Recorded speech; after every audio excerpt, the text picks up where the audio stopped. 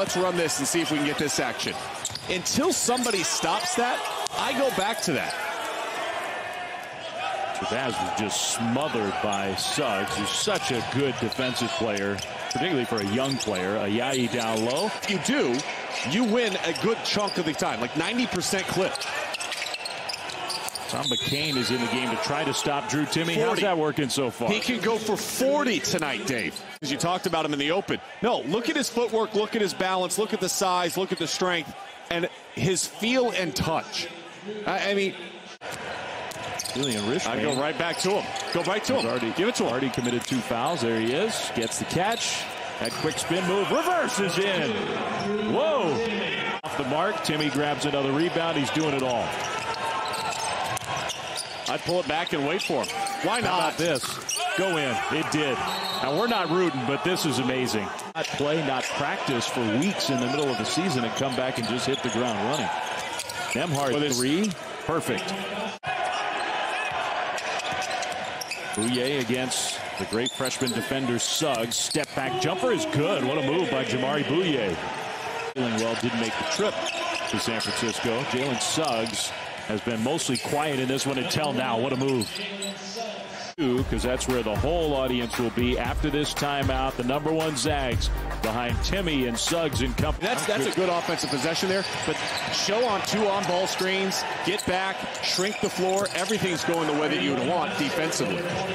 We're about to our first halftime today, and my son knocks on the door and goes, "Dad, would you like 10 chickens or 10 dogs? Which one would you rather have?" I said, 10 chickens. And he goes, "Good." And I said, "I'm on air." And he goes running back down the hall. The important questions can't wait, Mr. Farnham. Final minute of the first half. Nembhard off the mark. And finally, the Dons grab a defensive board. Dave, I can confirm it was the chickens. Hits the 3. He's back. And altering and getting deflections like you even saw in that possession. And that's just great team defense. And so they're settling for some of those one-pass shoot 3-pointers, and that's not what you want. Wow, Timme got the block on one end, and then the feed from Suggs for the dunk finish on that end. Talent, and sometimes talent needs to recognize talent. And when players playing as hot as Drew Timme has, just give him the ball and let him go. It's the Timme show. That was pretty good athleticism on that last dunk. Not a lot of guys that can do that. No. Used a screen, Suggs did, to hit the 3. Played in the West Coast Conference. Of course, the national championship, last time the West Coast Conference, a WCC team won a national championship. Bill Russell played on that team for USF. And Todd Golden likes Roy's upsides. He thinks he can become the face of the Dons moving forward if he stays committed to the process. That one flipped up and in by Ayayi. AC and Bill Russell did it all those years ago. That 3 off the mark. Here comes Gonzaga. Great lead pass. Ayayi lays it in. Reading these situations. Watch, the shot goes up. He knows he has no chance of the rebound. He's already ahead by a step or 2, and he gets behind that back line, and it's a layup. And he said, "Hey, listen, we have told our guys, if you see Ayayi go, you have to run with him. You cannot stand and watch." Nobody who can score faster than Gonzaga. No.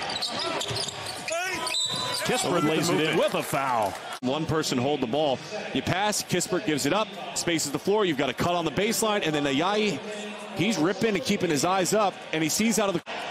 Timme's not in this game. Timme could be going for a career high. He could be going for 40 points if they really wanted him to. What about the level of play? Well, efficiency, the whole reason to have the efficiency numbers is because they adjust for level of play and venue and stuff like that. Kispert lays it in. Assist. He's going to switch to the left hand. Missed that one. Doesn't miss many of those. Here come the Dons. Isaiah Hawthorne, who had a good game the other night against Pepperdine, lays it in with a foul. Might as well have a sense of humor about it when you play a guy playing as well as he has. There's Anthony Roy. Here out of Dublin, California, that's in the Bay Area, and just see very nice, concise moves, stayed under control. Anthony Roy was probably the best player in the Bay Area. Now, a lot of teams assumed he was going to go play a year in prep school, and so maybe some teams sort of backed off of him. Anyway, the Dons have a really talented young man. To have a guy that averaged 15 points per game last year in college basketball that transferred in and is You're out, you lose, your season's over. The judgments can be harsh. The last 5 years, 2 Sweet 16s, 2 Elite 8s, and a national championship game in the tournament. He has been so impressive in practice that Mark Few says, look, there could be a moment if somebody gets in foul trouble, we would trust Ben Gregg on the floor. Cook, lob.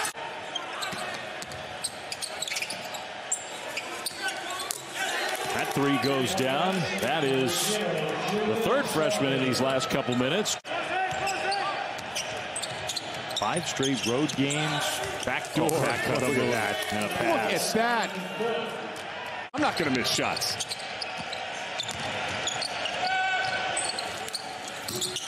That one goes down for Julian Strother. You want to look at the last couple numbers? We saw Drew Timme, 11 for 12, 28 points. Gonzaga in the second half. They were up huge in the first half. They shot 21 of 28 in the second half. Thanks for watching ESPN on YouTube. For live streaming sports and premium content, subscribe to ESPN+.